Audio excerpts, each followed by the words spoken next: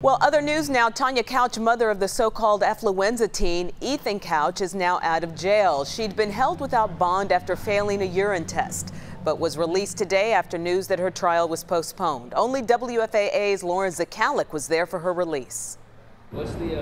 After a month and a half in jail, Tanya Couch was once again free to go home Friday morning. Tanya, they say that you didn't pass your urine test. Can you tell us what happened? Tanya, can you tell us what happened to land you back here in jail? She's awaiting trial for money laundering and hindering apprehension, charges directly connected to allegedly helping her son Ethan escape to Mexico.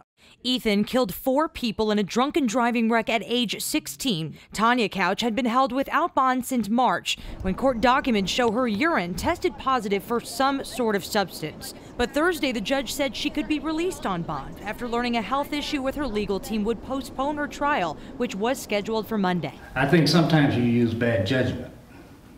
There are places that you just should not be. It was not the first time Tanya Couch had found her behavior under scrutiny.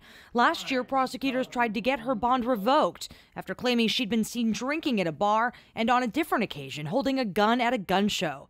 The judge back then decided not to jail her. The eyes of Texas are looking upon you. You understand that? Yet still less than a year later, Couch did end up back in jail. Not today. Not today. Telling us as she walked away she didn't want to speak about any of it today. At last check, Tanya Couch's trial had not yet been rescheduled. Her bond conditions include no controlled substances, no alcohol, and unannounced visits from supervision officers. Reporting in Fort Worth, Lauren Zakalik, Channel 8 News. All right, Lauren.